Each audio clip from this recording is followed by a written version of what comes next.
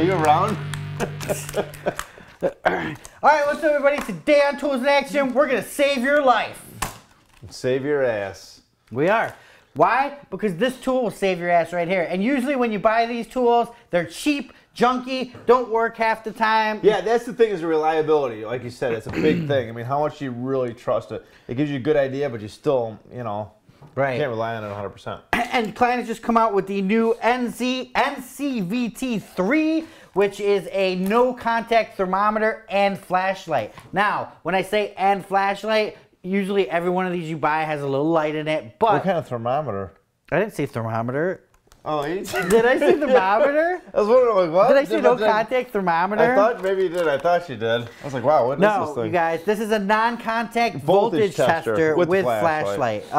The proximity sensor indicates voltage strength, which you'll see right there. 12 to 1,000 volts, you guys.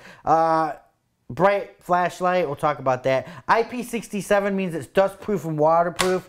Pretty tough for the job site. I think every electrician... So not submergible, just proof.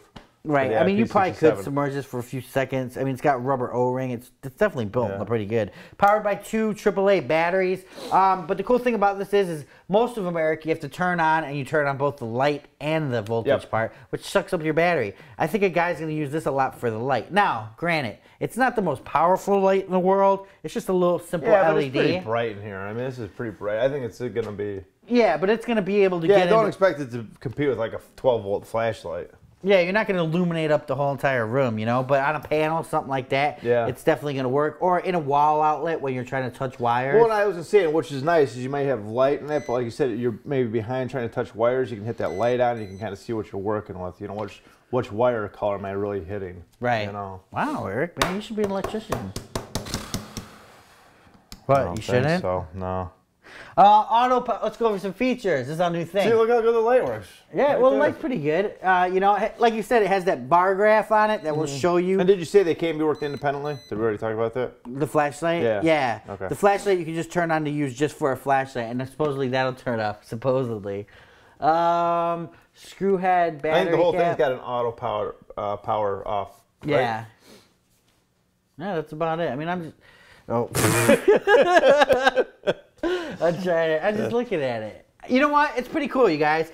You know, a lot of these things are cheap, junky, but I would honestly say this is the first one that I could actually say a professional is going to like and going to use. This is going to be their most used tool. You know, is that circuit powered? You know, what kind of power is going through there? Whoa, hey, this thing's reading high. This could be 1,000 volts. Let's cut the power before we go ahead and start. Before we get orange hair. Stick our finger in our mouth, touch the light bulb, you know?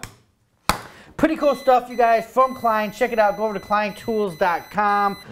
Let us know what you guys think. What one of these do you use? You know? Exactly. I'd like to know what ones that are out there. And like I said, this thing's been pretty reliable, I gotta say. I mean, I don't know. I don't have any power here right now, but it's been pretty... No, these lights are all solar. I don't know how these lights are on. You know what? Grab a 20-volt battery. I can put it on. What? To just bring the camera in? I mean, it's getting all this stuff right here. Oh, it is? Yeah, it's getting everything. Wow, look at that. Show those guys. Oh, damn it. Nice job. Oh, my God. All right, here, check it out, you guys. Look, Apple TV, it's getting the power from the cord. Non-contact. And it gets it relatively far away. So, and that's shielded. It's not shielded by steel. It's not going to work through shielded conduit.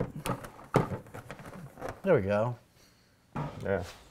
All right, enough. Tools in Action, you guys. Let us know what non-contact voltage detector you guys like. Click like because you like this video. Don't forget to subscribe because that's how you save the whales. Save those whales and the snails. Remember, for more exciting tool action, go to toolsinaction.com.